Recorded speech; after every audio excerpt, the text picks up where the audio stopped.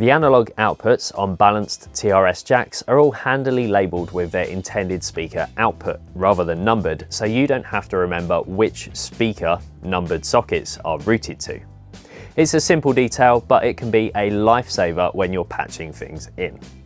There are also 2 additional stereo outputs that allow you to plug in a further 2 pairs of stereo monitors and switch between them. Perfect if you're not using your existing stereo monitors as part of your surround system. On the front panel, we see a design language very similar to that found on the Evo interfaces, with combi inputs, multifunctional buttons, a screen, and a large control knob in the center section.